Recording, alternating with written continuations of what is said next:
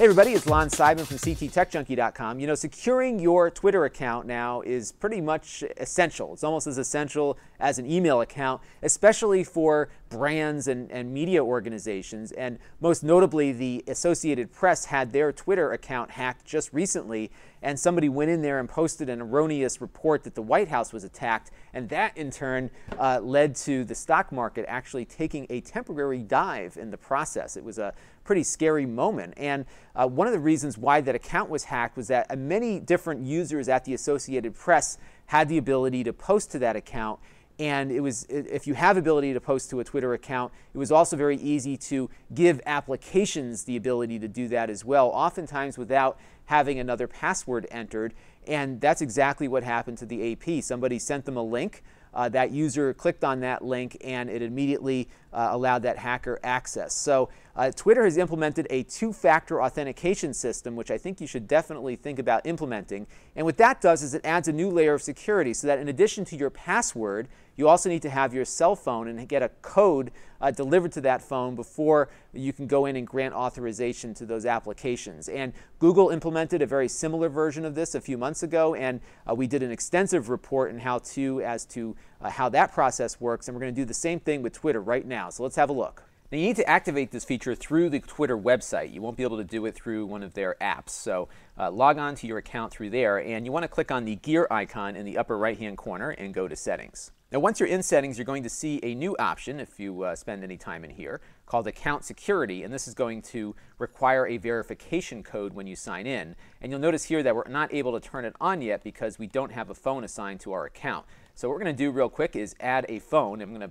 probably put in my Google Voice number. Now the one problem with this is that it requires that you only can use one cell phone across all of Twitter. So if you manage multiple accounts, you're going to have to find a few more phone numbers that can accept text messages in order to get it to work. So one of those ways is to have a Google Voice account or something other than your cell phone so that you can be able to do that. And it's also going to make things more difficult for accounts that are managed by more than one person. But at the same time, having the ability to only have one person be the one to approve apps that use Twitter might actually be a really good security feature. So we're going to take a quick break here, and we're going to get my Twitter account attached to my Google Voice account, and we'll show you what happens next.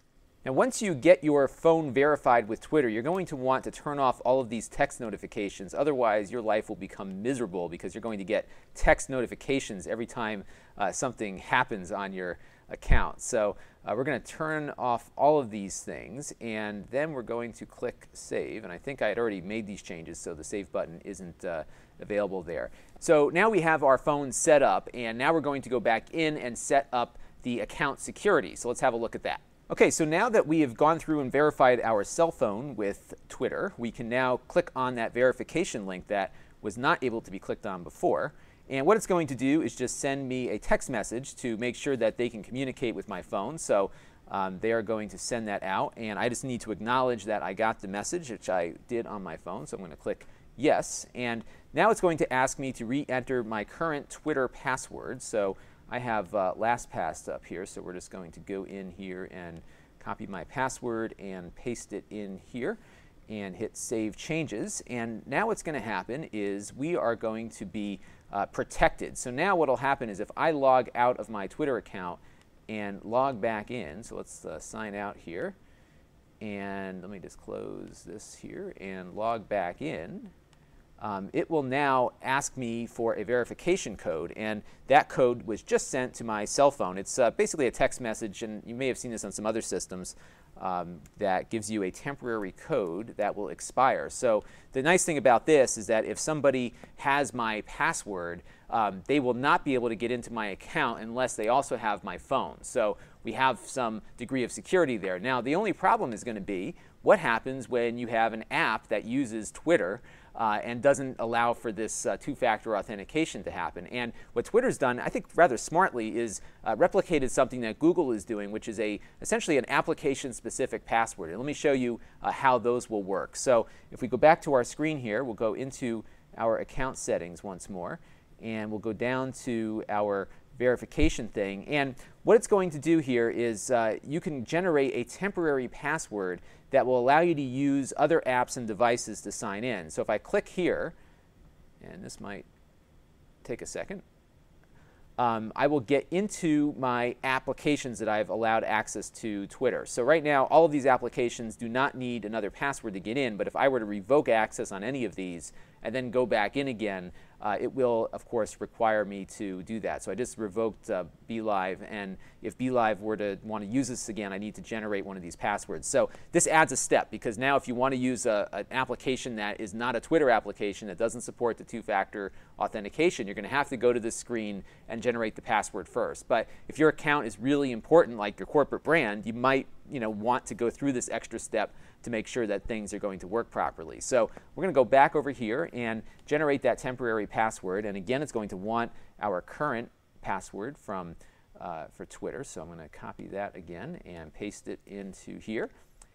And now it's going to give this temporary password out here, and I need to type this in to the application that's going to use it. Now the important thing is that it will expire in an hour, which means that if you were to go and type this password in, it won't work for you. But if nothing uses it within an hour, it goes dead and it will not work at all. So it's a rather neat way to be able to protect yourself. And the nice thing is that if you have many people using your Twitter account, in order for an application to be able to post to your Twitter account, they're going to need your cell phone number to get into your web account to be able to generate one of these temporary passwords. So it basically shuts out a hacker that would use a click link to try to get somebody to post on their behalf. And basically that's pretty much how the AP attack worked, is that Twitter often just had what was called an authentication step, where if you were already logged into your account and you just clicked a button, it would allow that application access to post. And this adds another step that makes it nearly impossible for someone to use that vector to get in there. It's still, of course, not foolproof. If somebody were to take your phone or hack into perhaps your Google Voice account or something, they could, of course, get into it, but it makes it a lot more difficult. So I do suggest you take a look at the Twitter security feature that just got activated and give it a shot, because I think it will really help secure your Twitter account and will prevent your friends and family from getting hacked as well, because if you're not hacked, they won't get hacked messages trying to hack them. So this is Lon Seidman from CTTechJunkie.com. Thanks for watching.